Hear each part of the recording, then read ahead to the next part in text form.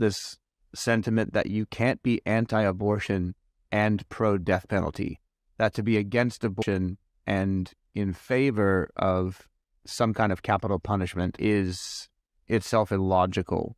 And I find that claim to be illogical. I don't think that those two go against one another in the slightest. I think you're dealing with apples and oranges there. That's not to say that capital punishment should not be very carefully arrived at and thought through deeply. I don't think that it's something that is the appropriate punishment for any old crime. I'm not saying that.